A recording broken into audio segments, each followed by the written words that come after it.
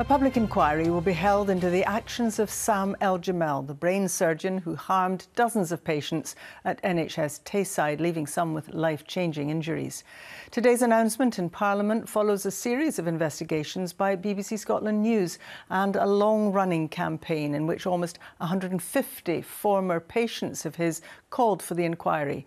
Our social affairs correspondent Lucy Adams has more. I've been following Jules Rose's quest for answers for more than 5 years. How did it go? What happened? We're getting a public inquiry. And finally, there's cause to celebrate. How do you feel? It's mixed emotions. I'm really happy, and I'm really relieved on behalf of the patients because we've been campaigning for this for so long.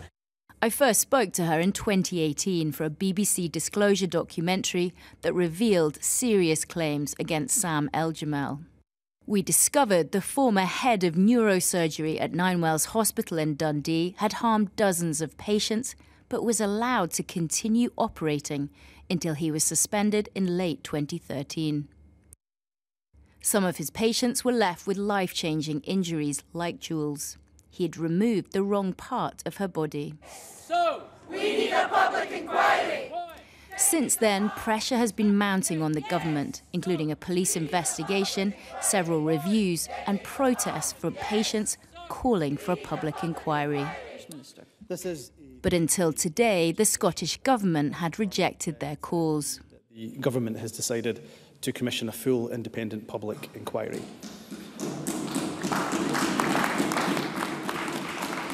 This comes after very careful consideration of the recent due diligence review, which said concerns about Professor Eljamel were not acted on with the urgency they deserved. Those who've been behind the patients' campaign say today's announcement is long overdue. I'm absolutely delighted that there has been this change of heart from the Scottish Government, but I think my overriding sense of emotion about this is one of relief. Because, you know, I've been in this Parliament for 10 years now, looking at the casework that's come forward from these individual patients, and I just think it's, you know, it's harrowing every time I look at these case notes. Just gently, son, gently. But some of the patients are too badly injured to celebrate. John Gillespie was operated on by Mr. Eljamel in 2013, but the surgeon left a piece of metal inside his body, which could have had disastrous consequences when he was later sent for an MRI scan. The radiographer picked up the phone and phoned someone in Edinburgh. He said, he came back and he says, bye. John's condition has deteriorated since we filmed with him this summer. He wants the Health Board held to account. NHS Tayside says it will cooperate fully with the inquiry, and it's already apologised to patients. Jules knows the patients may have to wait many more years for answers. This is the start of the real journey now. This is the start of getting the care and support that the patients need. Lucy, why has it taken so long for the government to commit to an inquiry, a public inquiry? Well, when we started investigating more than 5 years ago, neither the Scottish Government nor the Health Board was particularly keen to talk about this surgeon who'd once been so senior.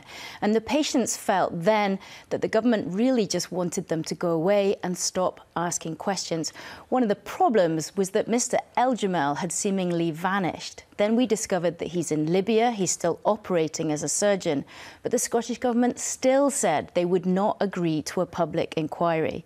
But we've kept breaking stories, and the patients and some of the MSPs have kept campaigning, and now they feel today vindicated that they kept pushing for answers, and they're hopeful too that in future Mr. Eljamel could potentially be extradited from Libya. Thanks very much, Lucy Adams.